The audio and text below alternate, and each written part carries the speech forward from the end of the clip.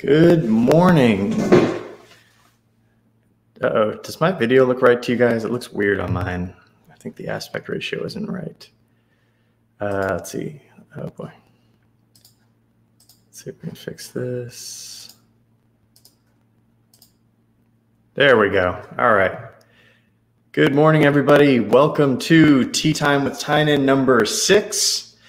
I apologize, my hair looks ridiculous today. It's because I went swimming right before I went to bed, and then I didn't wake up in time to fix it. So, sorry. Also, I had some technical difficulties.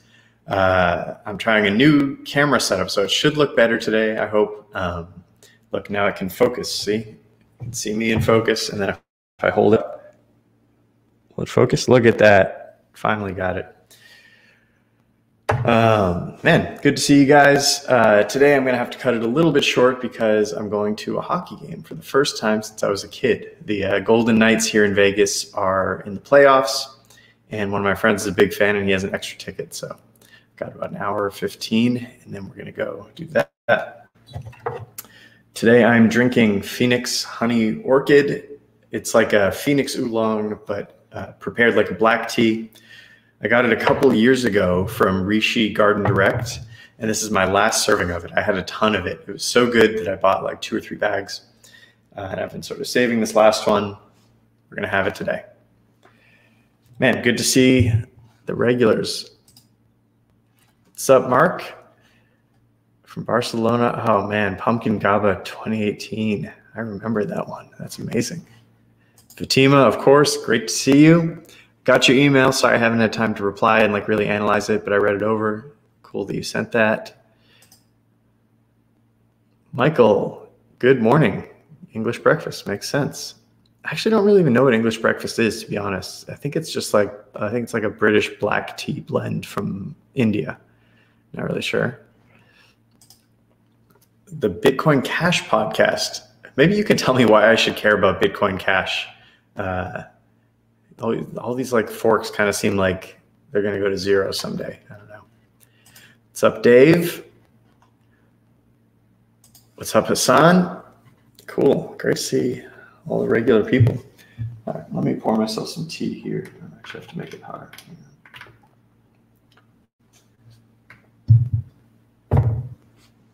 Oh, actually, I bet the popping sounds might be that this cord.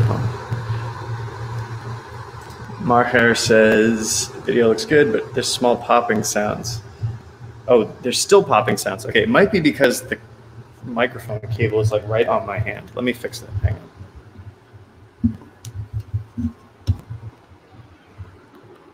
on. Let's see. Just try to adjust some settings here. All right, are there popping sounds now? Can we? I don't know. If you hear popping sounds, just say popping. I'll get a new microphone or something if this one doesn't work. This one, somebody gave it to me for free. All right, Bitcoin Cash is saying to check out his channel. I'm going to check it out later. I appreciate you showing up. I'm so skeptical, but we'll see. I think that, I don't think you want me as a guest because I just think Ethereum's going to beat everything. Like Bitcoin's been going down this week and I'm psyched about it. John P. Kukicha. I've got a big bag of it right over there. I almost drank Kukicha this morning. Kukicha is just like one of my favorites. All right, let me pour myself some tea here. So today's loose topic or topic for the beginning or whatever is going to be about buying things. That's what my blog post was about this week, and I'm going to try to like match up these things with my blog posts, sometimes at least. So if you have any questions about buying things, researching buying things, what you should buy, being a minimalist, stuff like that, let's talk about it. Maybe if anybody even has some something they're thinking about buying or they're researching, we could talk about it or something like that too. Or we can just talk about crypto like we always do.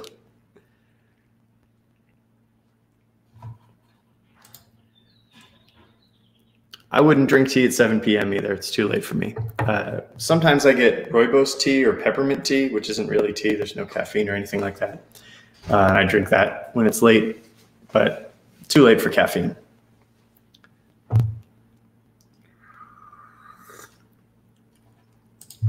this kind of plant. It's called a banana plant. It's obviously not really bananas, but it's just these they look like tiny little bananas. My wife and I bought these things, and they both immediately died, and now it seems to be doing better. Our new house has a lot more light, so everything seems to be doing better. Still some popping. Dang it. That's annoying. Let me try switching to my laptop mic, and I know this is not very professional, but echo cancellation on. All right, well, I'm gonna try some stuff here. Let's see what.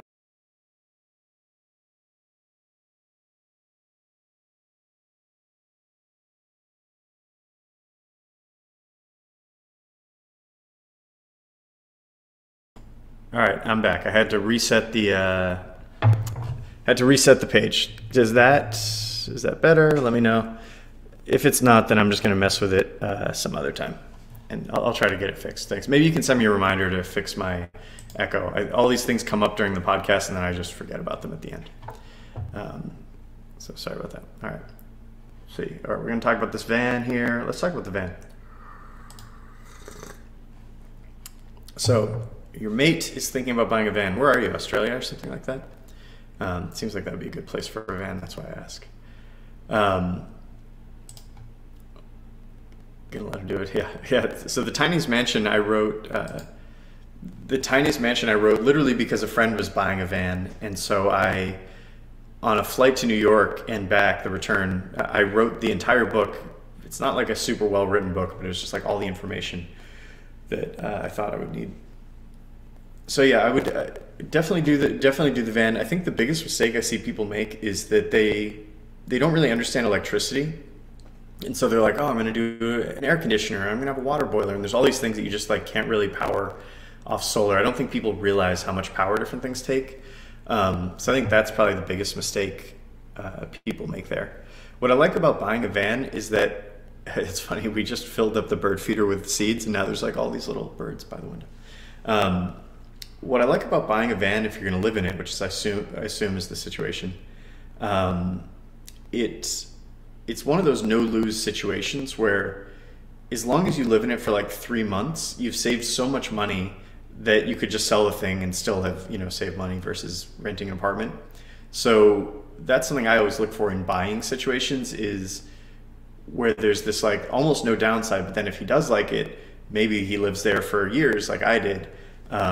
And so there's this unlimited upside. I calculated it once, and I saved $144,000 living in my RV, and it didn't really feel like a compromise or struggle. I loved living in that RV, and now I think I mentioned it on a different one. Now it's less than half a mile away from me, which is kind of cool.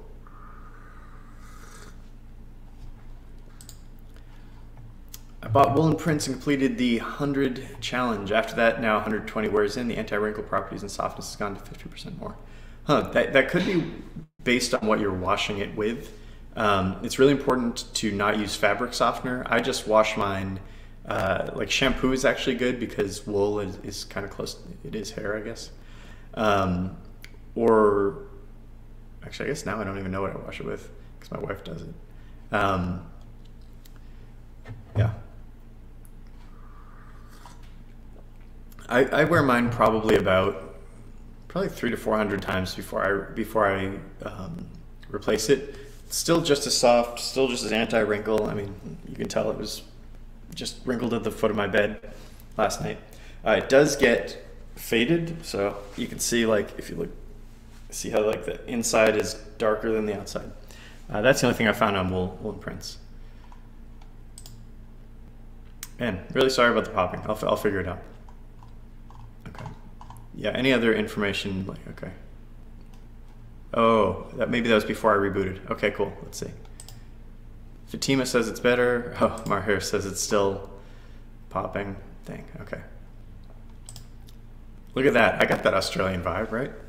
UK is probably a cool place for it too. I have a lot of friends in the UK. I have a couple of really good friends in the UK, and one of them actually is building a van right now, this custom Sprinter. And it sort of came out of nowhere. I don't really even understand why she's doing it, but she's going hardcore about it, putting in windows and stuff like that.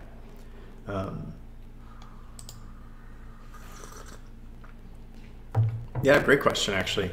How should I pronounce your name? At R-E-F.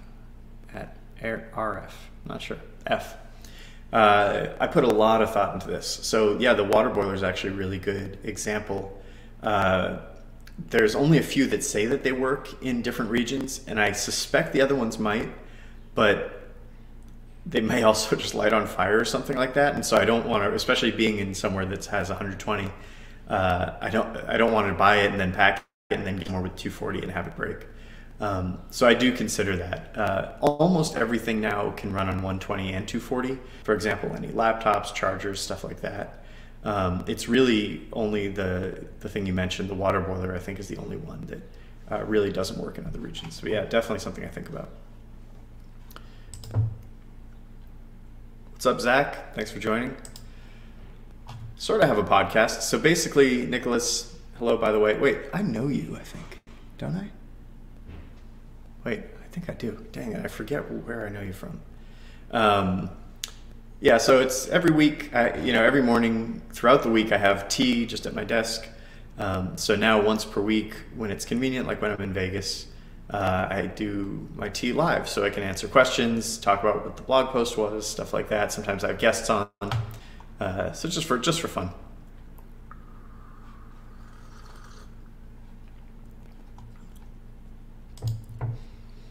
Yeah, seems like a cool thing to do. I can't really see a way that goes wrong in the end.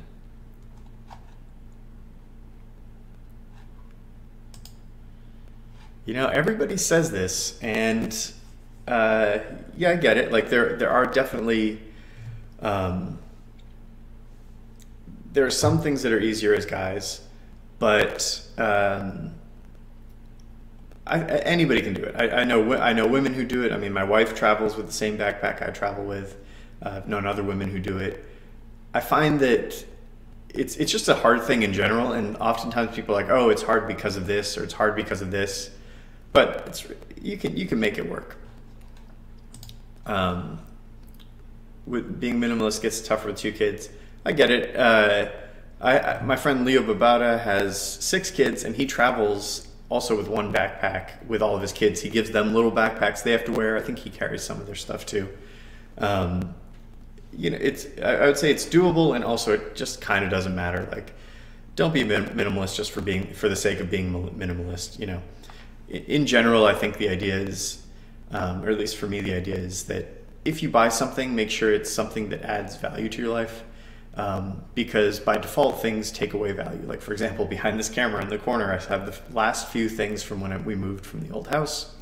That obviously is not that valuable to me, and it's just sort of sitting there, and I look at it and it clutters up the place. So, I like the whole I only have 100 items thing or whatever. I don't really get into that, but yeah, I think there are different versions of being a minimalist, and the core is have things that matter to you and not much else. Maybe from the podcast 2 weeks ago. I think I was on a podcast a couple weeks or live stream. Yeah. What's your decision process for upgrading your equipment? For example, when to get a new laptop? Yeah, good question. I don't think I have like a super concrete process on it. There's certain stuff that, like little things like power adapters that I use every single day and are cheap. If I find one that's even 1 ounce or half an ounce lighter, I'll buy it. Or if it has 1 extra port or something like that. My laptop right now, I have a super old laptop because I think mine was like the 7th generation. Then the 8th generation came out and it was only marginally faster than mine. So I just didn't want to deal with the hassle of moving. And then the 9th generation came out and I was waiting for it to get cheap in Japan. And then it did, well, it actually kind of never did, but I finally was just like, all right, it's twice as fast as mine. I need this new laptop. And then COVID happened, so I couldn't go pick it up. So my good friend Todd is coming to visit in Vegas from Japan this month, and I'll probably upgrade then. So I'd say it varies, just based on items. I try to make sure that I'm upgrading for a reason and I know what that reason is, rather than just, oh, there's a new version out. So for example, phones, once in a while I skip a generation if I don't really feel like there's been much of an improvement. I'd say what gets me these days for phones is the cameras now, because I do use cameras for my blog and for memories or whatever. So if the camera is much better, like the one that I have now has it can zoom up to like 50x, and up to 20 is actually pretty good. So for me, that was worth it. And I'm actually, in August, I'm gonna upgrade to the Z Fold 3, which is the phone that's like this, and then it opens to basically be a tablet. I saw a guy with one, my Uber driver in Maui a couple weeks ago had one, and he was just raving about it for the whole 30-minute ride, and then he let me play with it, and it was so cool that now I'm sold. So the new one's about to come out. I think I'm gonna get that. What would you buy for work productivity? For travel, nothing, just a really good laptop. For me, the best laptops by like a huge margin are the Lenovo ThinkPads. I like to get the Japanese ones because they have extra keys on them. And I remap those to be different things. However, actually, I just got the US keyboard for my desktop, and I'm sort of getting used to it, so maybe I don't need to do that anymore. I'm not sure. If you're at home, get a huge monitor. I think like my monitor is so big that people laugh when they see my my office. It's like 49-inch triple widescreen. It's kind of a ripoff, honestly. I don't think I would buy that one again. It's cool, but I don't think it's worth it. The best thing to do is to buy like 43 or to 49 foot, just regular, or inch, not foot, one like this. For a few $100. I find it actually makes a big difference for productivity, that you can just have, you know, different windows next to each other and not have to keep going back and forth. Yeah, still no shampoo. I haven't used shampoo or soap except for like washing my hands, or like once in a while, like if my feet got really dirty or something, then I use soap. For maybe 6 years now. I don't know. I don't have such a good I don't have such a good sense of time, but yeah, essentially the theory, because it sounds so weird to people, so if people haven't heard about it, the theory is that essentially what you're doing when you're washing your hair with shampoo and conditioner is that you're stripping away all the oils, and then you're sort of adding back in sort of like synthetic oils. If you just stop using shampoo, like think about how every animal looks good and they don't use shampoo. For about a month or so, your hair gets gross, like really gross, because your hair is like overcompensating and producing a lot of oil. After a while, it becomes totally normal, and it's just super convenient. I just use really hot water and just kind of do one of those. I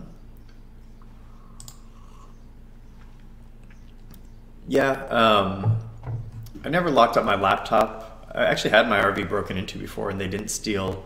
This was crazy. So somebody climbed on the roof of my RV, and it had a dome. I don't think they were intending to break in. I think they were just like homeless people trying to get somewhere else because I was near this ledge. It has this plastic dome. They fell through the dome and were in my RV. And like I had credit cards, I had cash, I had like a David Cho painting, which is like one of my prized possessions, just hanging right there. All this valuable stuff. I think I had my Rolex there, and they didn't steal any of it. And they even found like some wood and put it over the top to try to make the rain not get in. It was still pretty insane when I got home after the trip, and I like my RV is like has shattered stuff everywhere. Anyway, so I never had any real problems.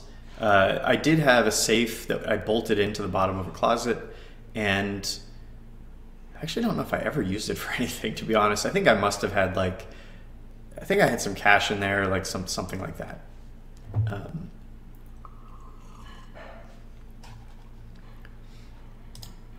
So Bitcoin Cash Project podcast. Hey, what's your name, by the way, so I can call you by your name? He's basically asking how do you get rid of gear? It depends. It depends on your financial situation. Back when I had less money, I would sell everything for the maximum possible dollar. I mean, I was like on Craigslist, I was on eBay, I was hustling. These days I care a lot less, and so actually I just try to give stuff away if I can. Just like friends or family, like actually right over there I have this Samsung Frame TV that I was so excited about, and it's cool, but I feel like I can make a better one, so now I'm just gonna give it away to my sister because I feel like she can get the value out of it, and you know, there's no transaction fees or anything, and I can just I don't really need that, the money and the hassle to sell it anymore. Good question. I mean, I guess it's not about buying, but I like the question, so I'm answering it anyway. When or how did you start working for yourself? Did you have a plan? I had almost no plan. I mean, I started, it depends how you want to say I started. When I was in high school, I bought this, a kid in my class wanted to sell an Apple Newton, which is like the precursor to the Palm Pilots, which were the precursors to smartphones. It was this Apple product that was sort of like this tablet, like a little tablet like this. And I was just super into computers and stuff, so I wanted to buy this thing. So I bought it from him for 130 bucks. And it was clear, which was interesting because I'd seen them being black before, but I'd never seen a clear one. And so I looked it up, and it turns out that the clear ones were extremely valuable. They were worth hundreds and hundreds of dollars. Probably now they're worth like thousands, I bet. And so I got into this like hustle where I was like, okay, I'm going to sell this for a black version of like the newest Palm Pilot. And so I did that. And then with that one, I like traded it for a laptop, and then I sold the laptop. And with that, I bought 2 new Palm Pilots or something like that. So I had this like little business of selling Palm Pilots and Apple Newtons, and I think laptops at some point. And then, so that's kind of how I like got a little bit of money, made a few $1,000s off that, which was a lot of money for me back then. And then I went to college and I got into professional gambling, and it got to the point where school was the limiting factor, where the time and effort it took to take school was impeding me making money gambling. So I dropped out of school for that. And I guess I worked for a company once, very briefly in Austin. I tried to quit. He wouldn't let me quit, and then he fired me the next week. So that didn't last. But I guess, I don't know, that's sort of a long-winded answer, but I always knew that I was not going to end up at a real job. Actually visiting Hawaii, Hilo, Hawaii, where we have a place now, it was so nice there that I remember thinking I would rather be homeless and live in Hawaii than have a real job and give up all my time. And that sort of, like literally I thought about that Hawaii moment for like decades, probably a couple decades after, where I'd be like, yeah, well, I'd rather be homeless, so I'll just keep trying to do my own thing.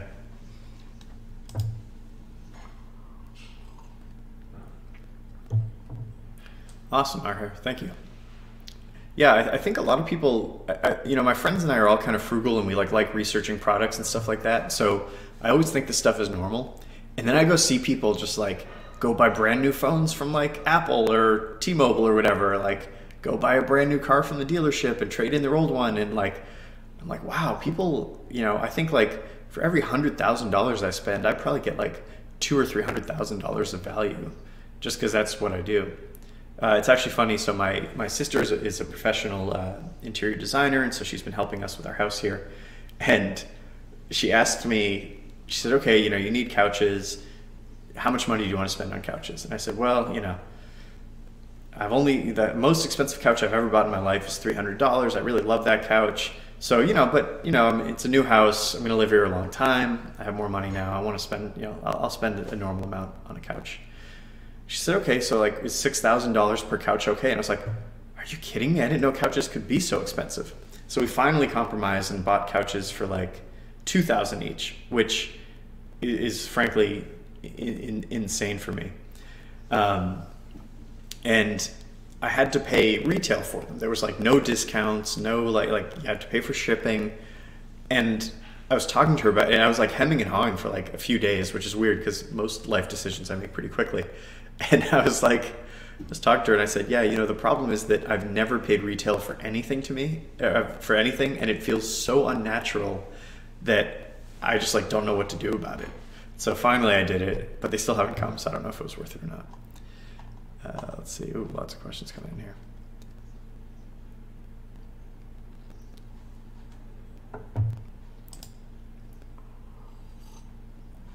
What's up, David? Experimenting with fasting. Have you tried it? I do intermittent fasting.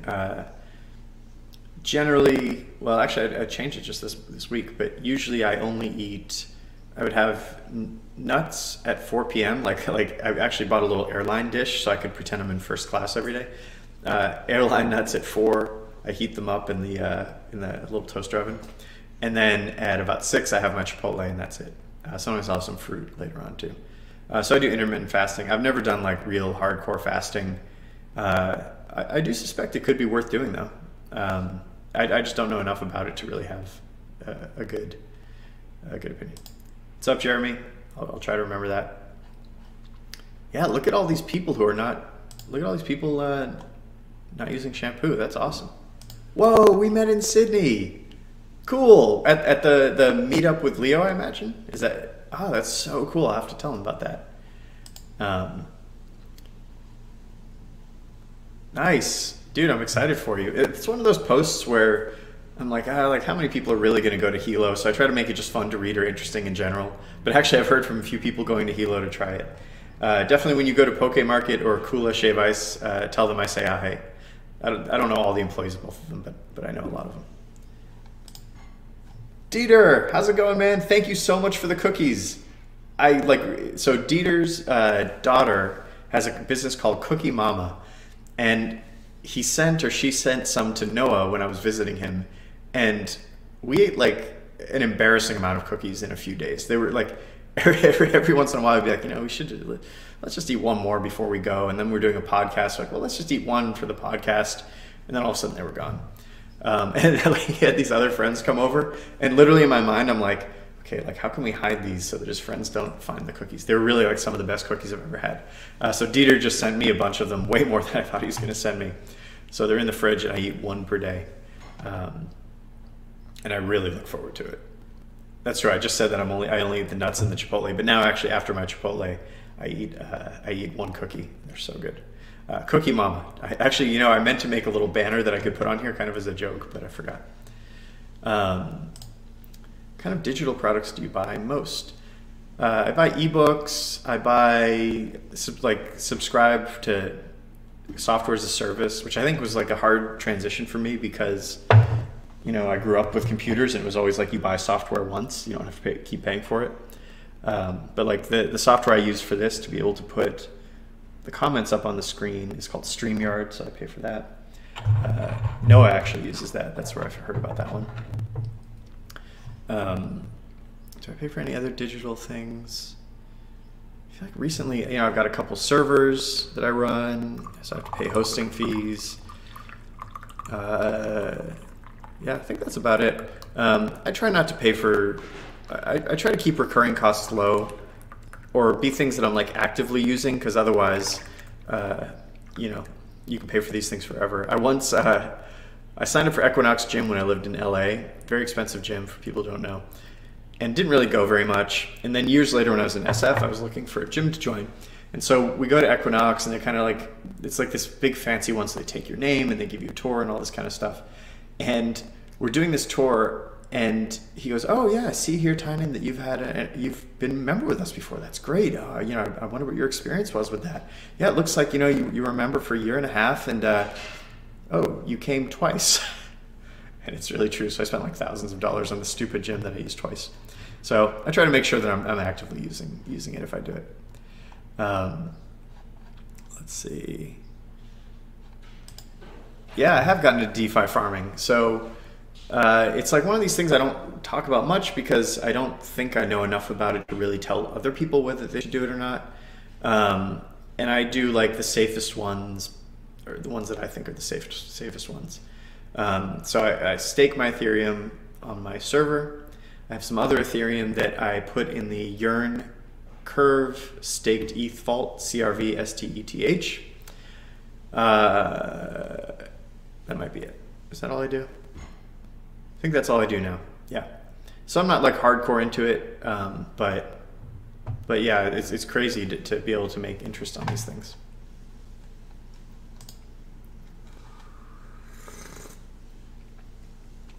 Started consistently spending money on coaching. It's made a big life just way easier. Yeah, so obviously I'm a coach. Or I don't know if I am or was. I don't really take new people, but I do still have some people from before who I really like. So I've never had a formal coach. I feel like all my friends are sort of like my informal coaches. Like, if I'm like working on some habit thing, maybe I ask my friend Leo, or if it's a business thing, I always ask Noah, or maybe Derek Sivers or something like that. So I feel like I'm just very fortunate that all my friends are the sorts of people I would want to hire as coaches. And, you know, we sort of have that kind of relationship where we're always giving each other advice, basically. As far as being a coach, I don't know, I have a lot of them. I think a lot of them are about like people having goals that they think are unreachable, and then they reach them like in a few months or something like that. Like this one guy, I actually think he came on here once. He wanted to write a book, and he'd been like trying to write it for years, and so we like set up some habits, and he like after 3 months he's like, well, I guess I don't need coaching. That was my goal, and the book's done now. Another one of my oldest coaching clients just sold her business for really a lot of money. And obviously that's 99.999% her hard work, but there was a period of time where she was trying to quit her business, and I like sort of forcefully made her keep doing it. Yeah, so I really like to do it.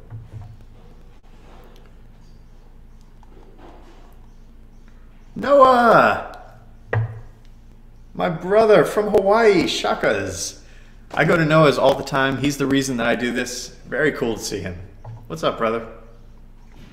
Guess what we're talking about? Crypto like usual. Oh, and we're talking about the cookies too. I was just talking about how we had those cookies together. And now, I don't know if I told you yet, but Dieter sent me so many of them. Must be like 3 dozen or something.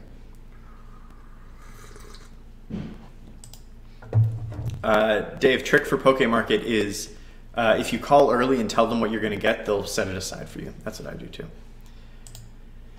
Looking to work for yourself, any tips or recommendations? Programmer, underrated business to get into? I think I would probably get into, some sort of blockchain coding sort of stuff. I think it's so obviously the future that I would do that. I think if you have, it sort of depends on your financial situation. If you don't have a lot of money, I would actually probably recommend you just take a job. It's probably the easiest path because as a programmer, you can really make so much money. And then I would just save up enough that you can live comfortably off like the interest. It's so easy to get like 8 or 9% these days that, you know, probably in 2 years you could save up enough that you could like live, you know, an inexpensive but comfortable lifestyle. And then you can just go crazy making your own thing. If you're already at that state, I think I would say do something that matters to you or something you really care about. Or just do blockchain because it's probably the future. You should actually just ask Noah. He'll have better advice. I don't think I have that good advice about work because I just sort of do whatever I want to do and then try to like half-ass make it pay. You know, it's worked okay, but I think I'm better at investing and managing money than I am at earning money personally. Yeah, it was like magic, right? I mentioned the cookies and Noah's here for the cookies. That's hilarious.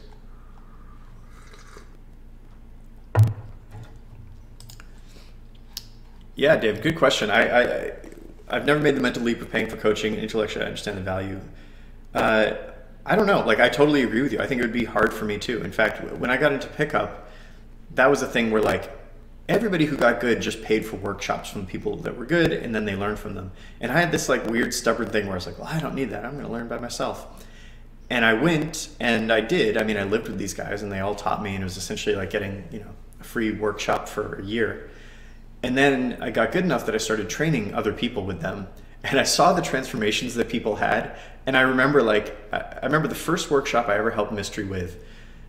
The guys show up and they're all these like turbo nerds, like way nerdier than I felt like I was, although really it was probably about the same. And I thought, oh my God, we are scam artists. Like, we've told these people that they're gonna have good results, that they have any chance, and they definitely don't because they're so nerdy, there's no hope for these people. I'm like, well, I'm gonna do my best, try to give them a good experience, but this is probably the last time I'm doing this. I think we're scamming people.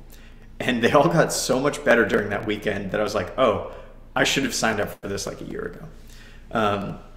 I think the challenge though with coaching, so what I found in terms of me coaching people is that I think it's not that good of a value if you do like 1 or 2. I think it's like okay, but it's pretty expensive. Like whenever people only last for a few, I'm like, I feel like that wasn't that good of a value for them. When they stay for a year though, and I'm like, oh, they paid me $6,000 this year, their life is way better, like way more than $6,000 better because of how I've influenced them. At least that's my perception and the feedback I get. So I think it is a leap of faith. I think it's hard. Yeah, I don't know. Let's see. Yeah. So Noah and I both like Rolexes, and in fact, he just bought, he probably doesn't mind me saying this, right? He bought a pretty fancy Rolex that is going to be his reward for a certain milestone that he's going to hit. But it's a hard one to find, so he had to buy it in advance. So he's shipping it to me. So actually, maybe I won't be here next. Will I be here next week? I'll be here next week. Next week, I'm going to wear Noah's Rolex. It's going to be fun. Kind of cool. Let's see. Brother, I've got some in the fridge for you. Come on over to Vegas. I'll even let you look at your watch.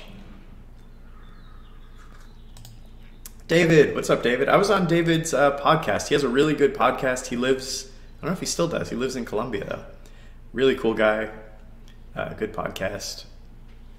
Let's see.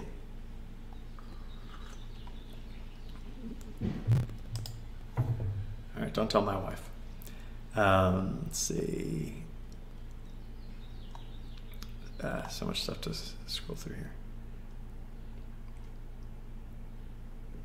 Look at this. Noah's totally taking over my podcast, over my thing. That's good, though. I owe it all to him. If it wasn't for him, I wouldn't be here. Yeah, David's in Colombia. Man, this is what I like about these sorts of things. Like, I feel like when I have meetups or when I have these video things, I feel like it's like only champions who show up. I really like the people who show up. All right, any other questions? Nice. Thanks, man. Glad to hear that. Yeah, it was really fun. You're a good interviewer. Noah, too. I really like being on Noah's as well. Dude, Noah and I have fancy lives. Noah just moved into a new house, too. I'm very excited. So Noah was really involved in me buying my house, and he was like so happy for me to get this house. And now he got a house, so I'm so excited about his. And I almost came this weekend to visit on the first weekend he had it. But I got to do taxes, so I couldn't come this week. But in a few weeks, I'm going to come. I cannot wait to see his house. Stop encouraging people to rob me. If you rob Noah, 10% this way.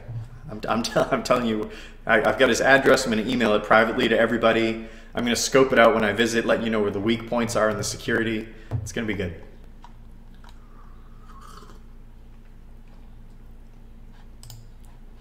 Personally, buying coaching helps me stay consistent and invested. My coach has seen so many people in the same spot. That's true. Yeah, that's a good point. What I find is that, for all of us, consistency matters so much. And I found that, so here's a good example. And I'm going to try to, let's see, I'm going to obfuscate it a little bit to not embarrass anybody. But so I had a friend and a coaching client who were working on the exact same measurable goal. And just by coincidence, they'd sort of started at the same level and they were following the exact same track. Friend didn't have coaching. Obviously, my coach person did. And what was interesting is they, around the same time, it wasn't the exact same month, but around the same time, they both fell off the wagon. And I tried to encourage both of them to get back on. But there's a different dynamic with my friend because it's like, there are other factors, right? I have to like maintain the friendship over everything. And they fell off and they went totally back to where they started. And the one that I coach is now in like an amazing spot. And basically doesn't have to worry about that thing anymore. So I do think there are times when like there's some months when it's like just a check-in and probably there's really not that much value, but knowing that they're there for when something like that happens can be a big value. And yeah, I also think about people being in the same spot. A lot of the people I get are people who want to like quit their job or go remote or be a nomad or something like that. And like, I get it because I've been there too. And these situations, when you're in them, you're like, it's total uncharted territory.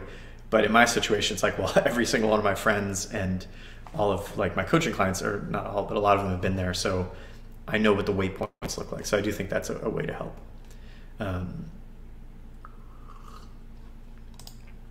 That's true too. I've tried to give away coaching to a few people and it never sticks.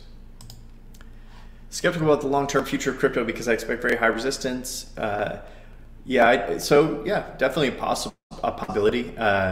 However, I think we've sort of passed that point. I think we've passed the point, and I think crypto is now strong enough that it would survive anyway.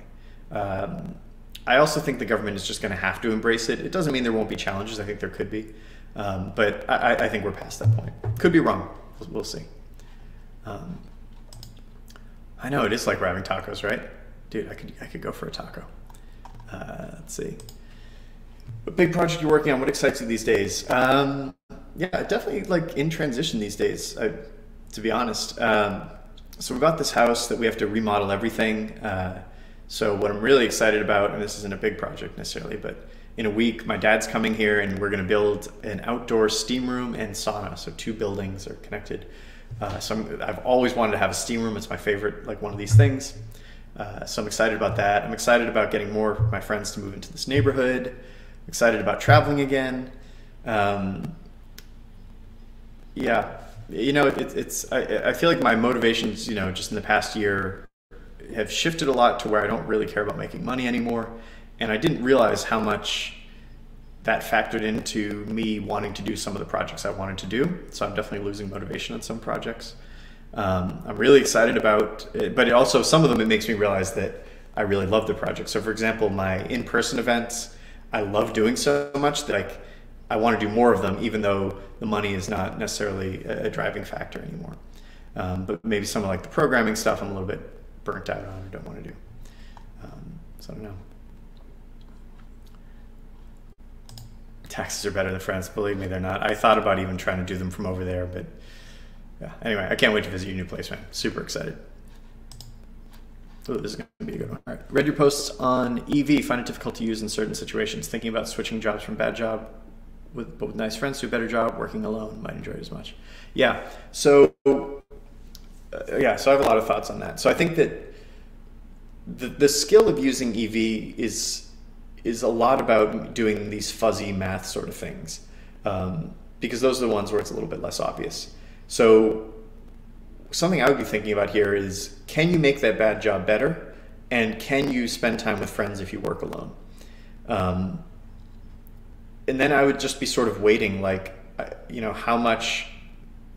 how bad is the job? Is it like a -10, in which case you should probably quit? Is it a -1?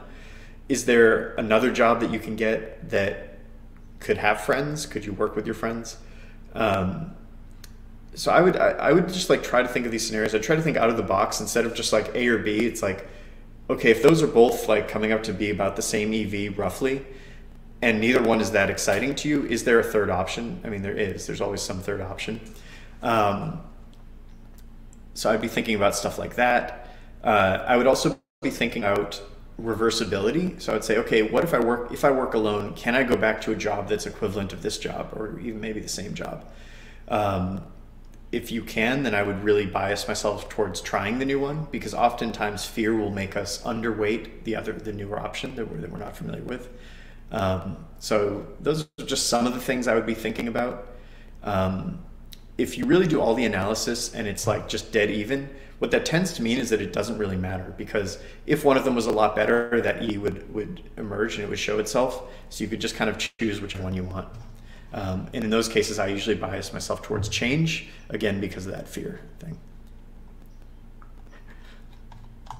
Where'd that go? Burgle time with Tynan. Let's go. We'll hit Noah first, and then if anybody else here has a lot of valuables, let me know. Nassim seems so smart, but I hate his writing style, and it's probably just like me. It's not like anything with him, but I just find it a little bit pretentious, so I can't get through his books. Maybe, I don't know. People keep bringing him up. I should probably give it another try. We'll see.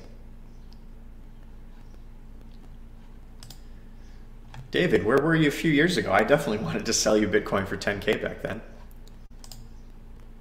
Hyozon X, thanks for showing up, man. Or woman. Good to see you. Philip. Good question. Hey, Tynan, what's up? I read your blog post where you encourage people to work hard 12 hours a day, 7 days a week. Any updates? Do you still believe in working this hard? So I don't work that hard now, for sure. What I would say is I think it's important to have the capability to do that. And a lot of why I got into it is because I knew that I had never done it before, and I didn't know whether or not I had the capability to do it. And I think in your life, you need to have that experience, because you just never know when you're going to have to work that hard. So for example, I have some semi-passive stuff like Cruise Sheet, my cruise business running. And I know that if it broke, or if I needed to improve it in some way, I could shut everything down and I could work, 12 hours a day. I think it was actually more than 12 hours a day. I think I was working like 14 back in the day, 7 days a week. I do still work 7 days a week, but that's not really, I work on any given day, but once in a while I take a day off. And I would say I don't do that much productive stuff these days or towards big projects. So I think it's really important. I think that like if you aren't at the point where you have enough money that you could support your lifestyle off of investments, you need to think about like what's important, and probably building up some sort of nest egg is important. So it really just depends. I don't think it's like a blanket prescription that everybody should be doing that all the time, but I do think that you should have that capability and you should exercise it, if that makes sense. I don't know if that really answers your question, but if it doesn't, you could ask me.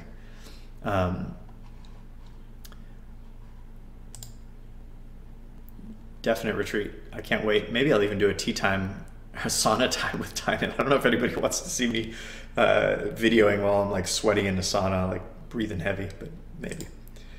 Yeah, EV. Oh damn, so many of these things. Thank you, brother. I think he's a smart guy, but yeah, his writing, man, just drives me nuts. Man, it's so fun to have Noah here. Now I know how you feel when I go on yours. Let's see. StreamYard scrolls weird. Do you get that, Noah? I don't like how it scrolls. Great question. How much of the big events in your life were planned versus randomly happens? Pick up properties, blogging, meeting your wife, etc. Planned versus randomly happened. I think that the critical element in essentially all of them is that I'm willing to jump on things really, really quickly, even if they're outside the realm of what's normal. So, you know, Pickup I stumbled upon totally random. One of my gambling friends showed me a website about it. I learned about it through that and just sort of dabbled and like, you know, it's definitely one of these things where you get worse and creepy before you get good and, you know, charismatic or whatever. And I was in that phase. And then in terms of like what actually got me good was living in LA with all of the best people in the world. And I was the least qualified person to do that. But the reason I got it was because I was the first. As soon as I saw the opportunity, I was in a private forum that I really had no business being in.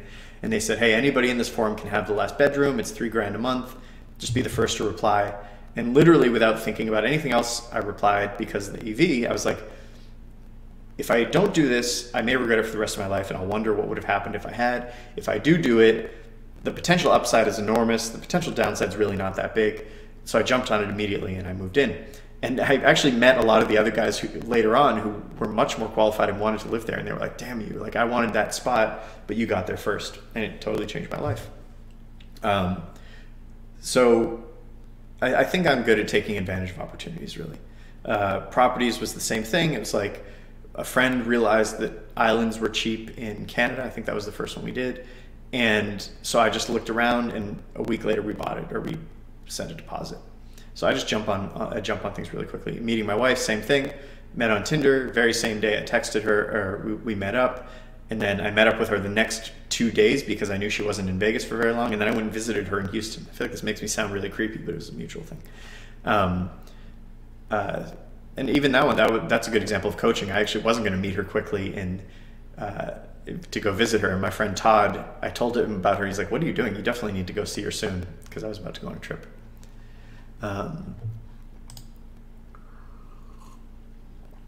Still in the points game for sure. It's just too good of a value not to do. You know, if it's something cheap, I just buy it with cash, and I have some tricks for that. But if I'm going like long haul or something, or like some expensive one, I always try to use points. Yeah. Still doing an annual gear review. Yep. And in fact, this year I'm pretty psyched for the tea time with Tynan. I'm going to bring my bag on. Maybe I'll set up a table and like show you guys all this stuff. So I think that should be pretty fun. Yes, I do apply EV. I apply EV to everything I do. I mean, I was a professional gambler for a very long time. I was a poker player, semi-professional for a long time as well. And even Pickup is a lot of EV in ways people don't realize. So it's just how I think about everything, probably to a fault, to an annoying point. Yeah, I always think about EV for everything. And the general formula the general way I think about EV, in particular Ethereum, is that it could go to zero. I actually think that's pretty much impossible. I think it could maybe only go down 50% from where it is now. But, you know, try to remove my bias. Maybe it could go down 75%. However, I think it's at least as likely that it goes up 10x. I actually think it's a lot more likely, again, trying to remove my own bias. So to me, it's just like a no-brainer. But again, you have to be okay with the downside. You know, with EV, you can't just say, oh, it's plus EV, I'm going to pretend the downside doesn't exist. You have to also consider how that would impact you. If that would make you homeless, for example, maybe that EV is actually negative like 1,000 because it's just so bad. Let's see. Oh, okay, that's good to know. Let's sneeze. Uh-oh, about to sneeze. Sorry. Let's see. All right, skin in the game. I'm going to try it. Could somebody email me and tell me to... sorry, I don't mean to make people like my personal assistants, but I just want to remember it, and I don't want to like take time off to type it. Skin in the game. I'm going to try it. That's good feedback. Thank you, Jeremy, right? I think that's your name. What's up, Charlotte? Thank you for joining. Oh, Marhair is out of here. Oh, gosh, so many texts now. Okay. See you, Marhair. Dude, that's so true, right? I really do feel like we're underrated. I also feel like we appeal to a certain type of person that's maybe, or, you know, maybe not so mainstream. Do you still agree with the idea of how to change diet habits? You run your habits book, building for 2 years, then maintenance. Yep, I do. Now I sort of go between about 150 and 170. So I'm like 154 right now, and I usually just try to stay on the low side of that. Let's see. That's a succinct way of putting it. Asymmetric opportunities, exactly. It's actually a lot of women that show up for both my and Noah's office hours. Pretty awesome. I like that. Whenever I'm writing, I assume it's only guys, which, you know, is fine, but I like guys too. But I'm like, oh, it's kind of too bad. Find EV most useful. Yeah, it really does. It throws it into like sharp contrast for sure in that way. Yeah, I have a really good recommendation. I actually didn't read the whole thing. I started reading it and I was like, oh, I already think this way, so I don't need to. But Thinking in Bets by Annie Duke. She's one of the most famous poker players, like real legend. And actually, it turns out a very good writer, so her book is great. I would recommend that. Yeah, I love that idea. I actually have a friend who, his name's Kai Zhao, Z-A-U. I think it's only for friends, but he makes a little newsletter and he sends it like every few months. And it's just like a distillation of the things that he's been enjoying. It's like, you know, maybe a photo or two of him and his wife, and like, here's some books I read, and here's like a weird thought I had. And it's like it's one of my favorite newsletters to get. I think it's a cool idea. So I don't know if learning poker is, I think, the smartest game. I think it trains your brain in the, I mean, not that I know anything about a lot of games, but I think it trains your brain in a way that is extraordinarily useful for real life. Mainly it's EV, it's dealing with, if you distill down what poker is, it's essentially taking a lot of bits of incomplete but important information and synthesizing it into a concrete, quick decision, which is also sort of what life is about in a lot of ways. So I think it's extremely valuable. However, I don't think you're going to get good enough at it for it to be useful unless you play it regularly, like in a casino against real people. It's the kind of thing where like you could sing in your shower and think that you're good, but it's different if you sing in front of a group. And I think you just can't like harden the steel of your poker skills unless you're playing against other people. So I would say actually probably don't learn about it unless you're going to do that, because it might just be a waste of time. Probably that Annie Duke, probably you asked that before I said that, but yeah, the Annie Duke book I think is a really good way to do it. I think playing poker is an excellent way, though maybe not the 80-20 way, but it's also one of those things that it's so valuable that I really do think it's worth, yeah, I really do think it's like worth it if it's something that appeals to you.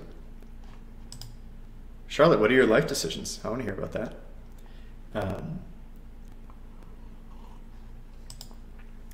When you drink tea alone, how long does it take? What do you do while sipping tea? Hassan, you've got some good questions today. I drink tea probably from about 10 or 11 a.m. to 4 or 5 p.m. But it's like the first few, well, actually this I'm drinking slow because I'm talking so much. First few I kind of mostly drink, so I'll watch like YouTube videos. Shout out to Noah. He's always the first one I check, see if he has any new YouTube videos.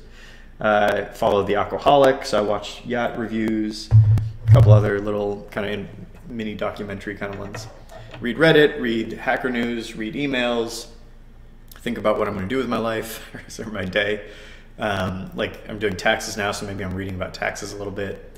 And then after that, I just sort of work or do whatever I'm going to do, and I'll just have tea once in a while. But it's kind of funny because my friends and I always joke that like even like my brother now, who's really, I got him into tea.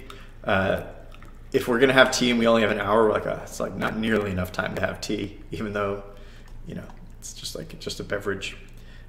I'd say like, yeah, probably a couple hours.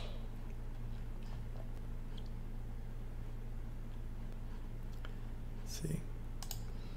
What habit? Oh, that was a good. Damn, you guys have great questions today. I think I say this every week, but really some great ones.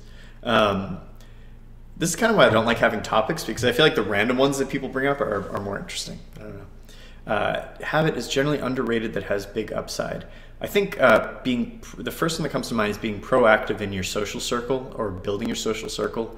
You know, I know rich people, I know poor people, and for sure the happiest ones are the ones that have, I would say, the best connections with their friends. Doesn't necessarily mean the most friends, but people who have like really strong, like meaningful connections with their friends, I think are the happiest.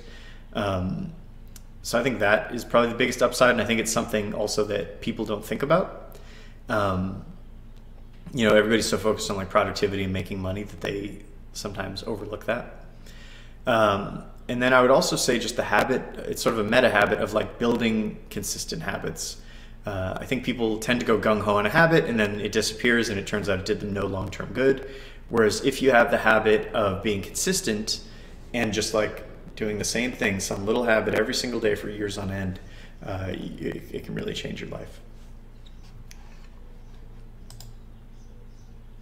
Cool. Nice. What's up, Phil? Let me see if I can recognize you. The image is too small. Can't really. That was fun. Was it the year that I spoke at South by Southwest? That was like a super fun time. I think it was, right? Because I think I brought a bunch of my books to give away. And my mom got to see me speak, which is, I think, the first time. That was pretty fun. What's up, Dave? Or see you later, Dave. Thanks for coming. Tips for buying tea with someone who's only into coffee, now getting into tea. Try Phoenix Oolong, try Japanese Sencha. Make sure you brew it with, get a Gaiwan, which actually I'm not using today. Do I have one nearby? No. Get a Gaiwan and learn how to use it, and make sure you use the right temperature for the water. And maybe try drinking it with other people. I think a lot of the fun part of, a lot of the nice thing about, a lot of the benefits of tea are that it creates a really nice social atmosphere. Yeah, so I would try that. Oh, what is going on here? All right.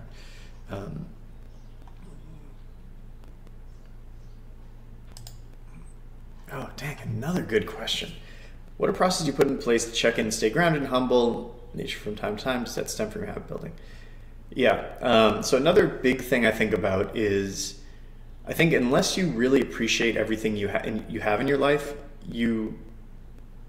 if you don't appreciate it, you have wasted your time getting it. So if all you're going to do is get to the next level, whether it's in terms of, you know, friendships or money or living situation or traveling or whatever house you live in, whatever it is, if every time you get there, all you do is you look to the next one and you don't feel immensely grateful for what you have and more grateful than for the previous one, then you've just wasted your time and you shouldn't have gotten it anyway. So I spend a lot of my time thinking about how incredibly lucky I am. You know, which is, I don't mean lucky I should say fortunate, right? Not just like, oh, everything came totally by luck, although probably a lot of it did. But I feel really grateful for everything I have. And so I think constantly about what I'm grateful for. Like even sometimes at night if I'm like having trouble sleeping, I'll like have my eyes closed and be like, yeah, what am I grateful for today? And I'll just start thinking like, well, I'm grateful for my wife and for my house and for the tea I get to drink and for this trip that I just got to go on and that my parents are alive and my grandparents are alive and like all this sort of stuff. And then I think when I see people who are in situations I wouldn't want to be in,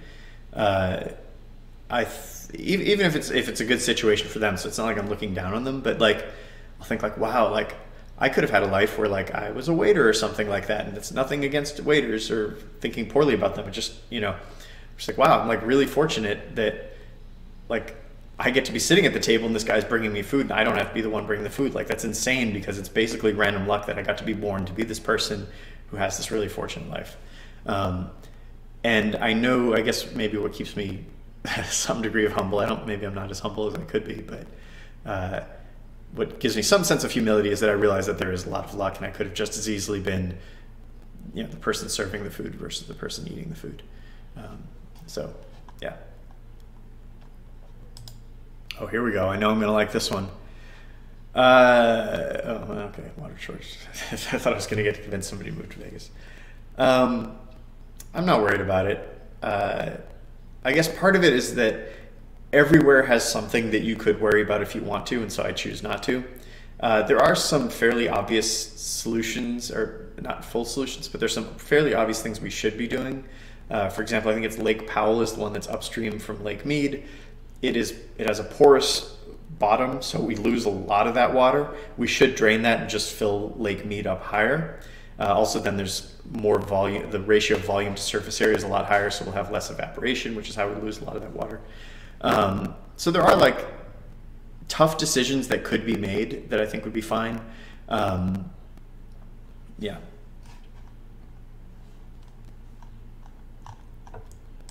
Yeah, that's right. That was a weird talk, right? Instead of being on a stage, it was me and who was I with? I can't remember. It was me and another travel blogger. And we were like in the middle, and then there's like people all around. It was kind of weird.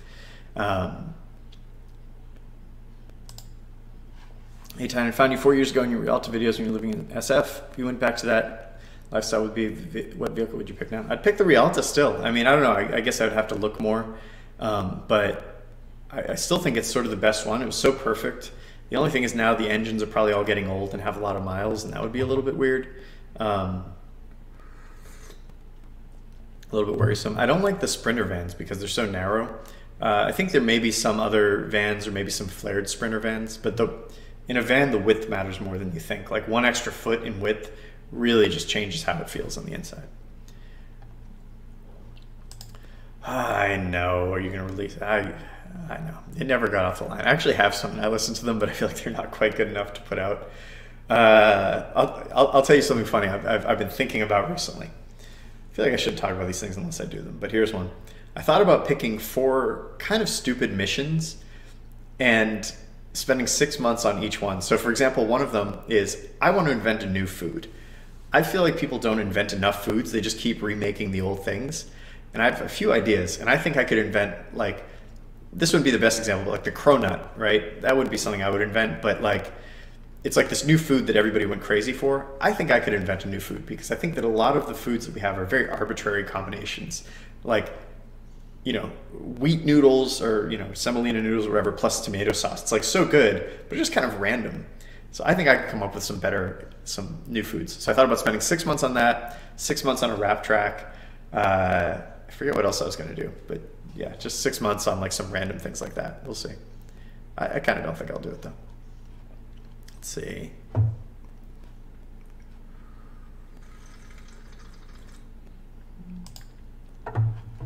Oh, cool. We met in Budapest, a cup of tea.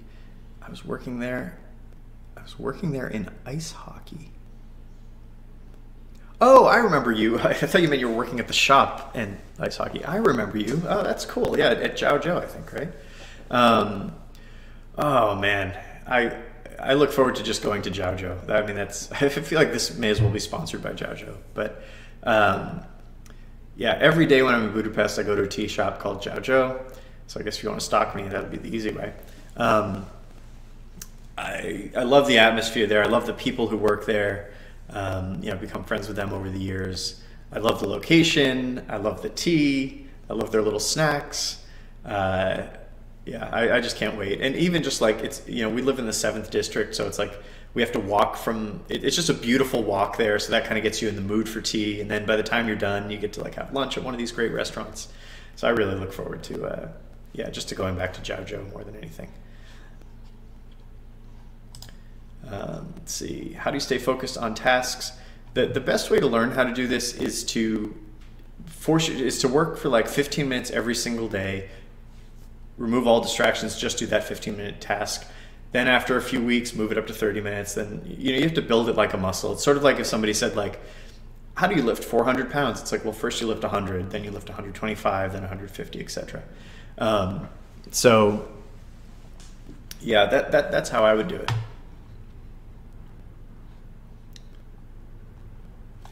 All right, guys, we have, I've got about 10 minutes. Let me just double check on my phone. Yeah. Okay, cool. Got about 10 minutes, and then I'm going to go to a hockey game here in Vegas for the first time in forever. Super excited about that.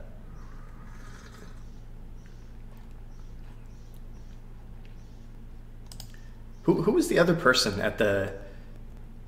who spoke at the South by Southwest thing? Do you remember? I remember it was somebody, and they were like super nice to include me because they didn't have to. It was like their panel, and they just asked if I wanted to join them.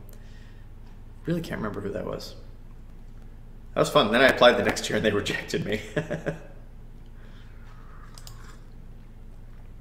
Yeah, I did one cruise over there. It was super fun. Estonia had a really good tea place that I liked.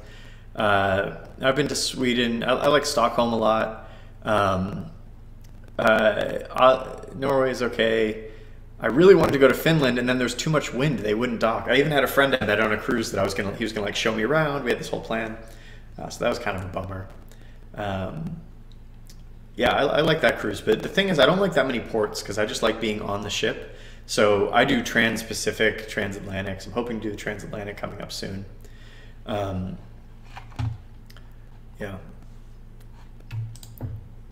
How do you stick to your diet when your friends visit? My wife does not. She has her own thing. We eat almost no meals together, which people find like horrifying. But I don't know, works for us. I would say, so she eats lunch. I don't think she eats breakfast anymore. And then I'd say 5 to 6 nights a week. She's Chinese and she cooks Chinese food, so she eats her Chinese food. I eat my Chipotle, and then probably once or twice a week we go out or order in or something like that. When my friends are here, I don't stick to it though because I want them to try all the awesome Vegas restaurants. So I just kind of we do something totally different. I have 2 modes. I have like when I'm alone mode and then when I have friends mode. Yeah. What is something that's outside your comfort zone? Ooh, that's a good one. I mean, I think there's not that much, and like I feel like that's like a lame like, what's your biggest weakness? It's that that I am too kind or something. But I think I just spent so many years through gambling and pickup training myself to be uncomfortable, or training myself to be comfortable in uncomfortable situations. Sorry, that I feel like I do okay with those. I think if you were gonna like throw me back into pickup these days, that would definitely be outside my comfort zone to some extent. Hopefully I'd get back into it quickly, but who knows? What would be another something? I'm not really sure. Yeah,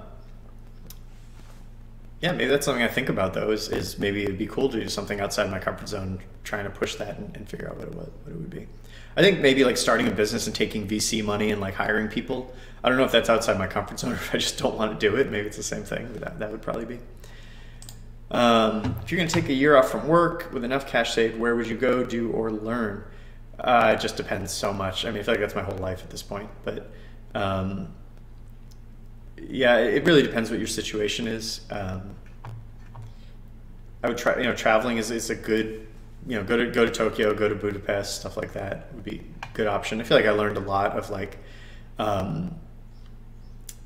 sort of intangible things in traveling that have really helped me a lot. Probably also somebody was asking earlier about staying grounded. I think that probably helped a lot because you just see a lot of other situations. And you see also that people have like different values than you and different goals, and it kind of puts everything in perspective. So that could be good.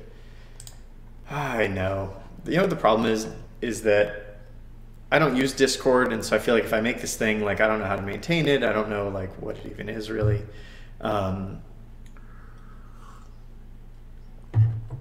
Yeah, I don't know. I feel like I want to make a forum, but I feel like people don't use forums. Maybe a Facebook group, but I feel like a lot of people don't like Facebook. I don't know. I should just make a decision and do it. buying a studio apartment in Budapest is an excellent idea. Yeah, you only pay 4% transfer tax, and you don't pay tax anymore. So like you really own it.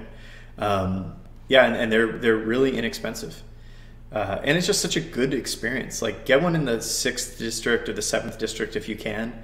I think Budapest is such a walkable city that I would really optimize for being, there's sort of like the 5th district is like, which direction? Oh, it's mirrored for me, so it's hard to see. Anyway, there's sort of the 5th district like this.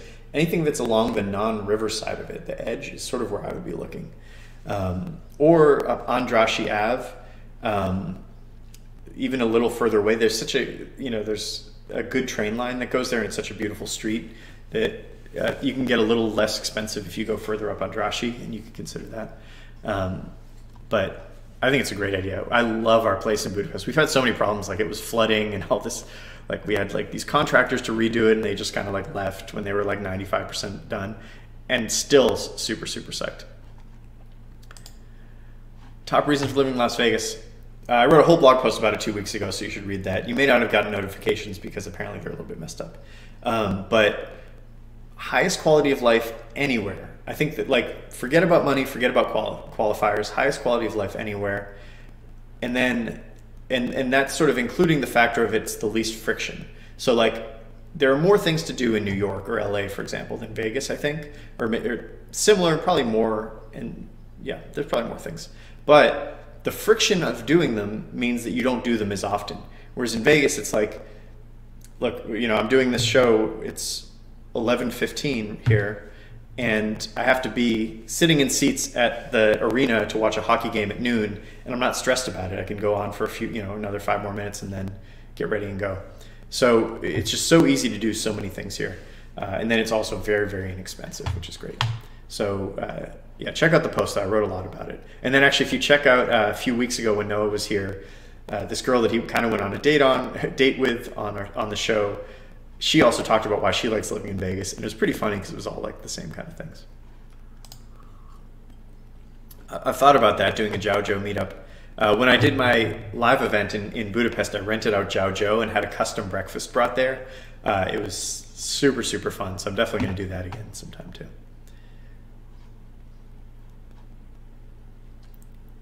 Oh, let's see.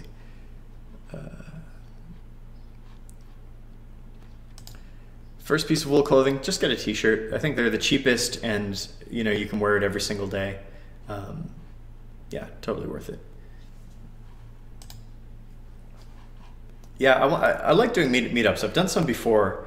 I think what kind of stops me from doing it these days, or I shouldn't say these days because I haven't traveled in so long, but before COVID, I would travel and I'd be like in different places for only 3 or 4 days at once. And it sort of like takes up a day if I'm really going to do it, So I really do enjoy doing it, but it's like, oh, if I'm only here for 3 days, do I really want to like have one day be a meetup? Anyway, maybe it's a lame excuse. We'll see. I tried your tactic for writing a book, ended up doing 1 hour a day for 8 days, found my brain was fried by the end. Do you notice brain fatigue after writing a lot very quickly? Honestly, look, I've been writing for 15, 16 years now, so I think maybe more in the beginning I would experience that, but maybe less now, just because it's like the one thing I do really, really consistently. All right, guys, one more question, then I'm out of here. I always enjoy doing this so much that by the time it's ending, I don't want it to end. But gotta go, get ready. A few more minutes. All right, maybe no more questions. Oh, let's see, there we go.